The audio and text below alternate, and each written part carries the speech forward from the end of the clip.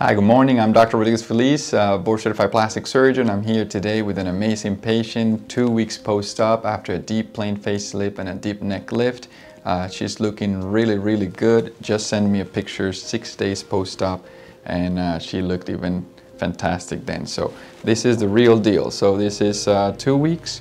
You can start to see how the contour is very nice on her jawline. I did a platysma hammock, did a platysmoplasty. The face is nicely lifted. She looks extremely natural.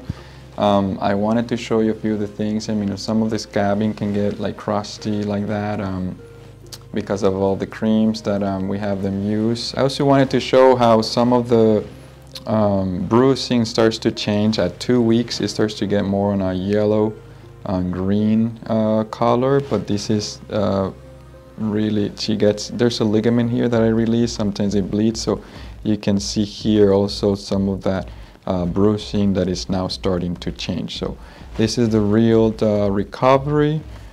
2 weeks after a deep plane facelift. She is looking fantastic. I'm very happy with her recovery so far.